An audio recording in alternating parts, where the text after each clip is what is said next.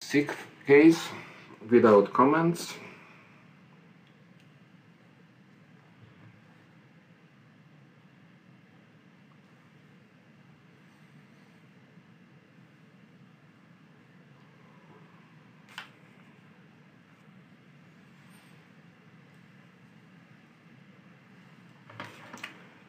So,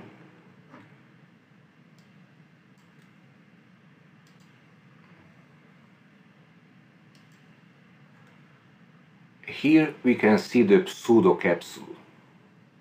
Ventral to the thyroid, this is the strap muscle, but this is either belongs to the strap muscle or the thyroid, but here the capsule is clearly discontinuous and also here. So one of the signs of a possible extrathyroidal extension is clearly present. The nodule is in close proximity of the ventral wall of the thyroid lobe, so it is abutting, it has abutting contours, and also produces bulging. So all three possible signs of an extrathyroidal extension are present in this nodule.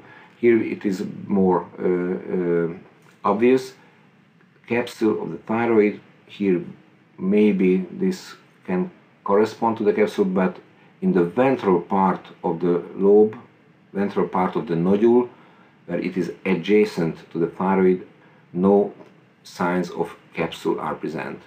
In great proportion, great part of the nodule, it is in the close proximity of the ventral wall of the thyroid, and some bulging. Here is the ventral part of the thyroid lobe, and here is the ventral part of the nodule. And it caused another problem. The echogenicity of the muscle fiber is identical to that part of the lobe. So the similar echo structures of the strap muscle and the deeply hypoechoic part of a nodule can cause concern. This patient was 2 or 3 times on aspiration cytology, and in all cases cytology disclosed colloid goiter, and this nodule did not show any increase in size. So this is not a histologically verified case, but more times the cytology was clearly benign. And one more consideration, vessels are running on the periphery of the nodule, but it is very difficult in this case to judge this pattern as perinodular. I cannot exclude the possibility, but in contrast with the former case, this vascular pattern corresponds to type 3 dominantly intranodular vascularity. And one more consideration, in the event of a peripheral vascularity, we cannot see such vessels initiating from the capsule. The capsule does not produce such vessels into the nodule. This is not an absolute proof, but it stands against a perinodular blood flow. So, comments, questions regarding this case? How was the TSH?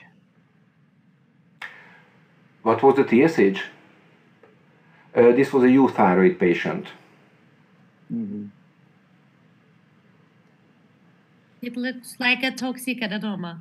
Yes, I think Gilles thought also to this, because such an extreme intranodular vascularity is quite specific of an autonomously functioning adenoma.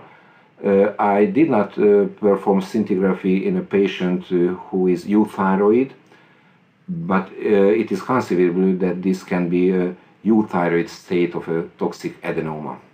I cannot exclude this possibility, and this pattern raises this possibility clearly. But I follow the suggestions since 2006, and I perform scintigraphy only in toxic patients with thyroid nodules. May I ask a question regarding this case? Would you perform a second biopsy in the follow-up period?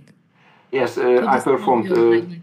Yeah, I performed 2 or 3 times, but I Oh. finished with this aspiration cytology because 3 times negative aspiration cytology must be enough even in a suspicious nodule.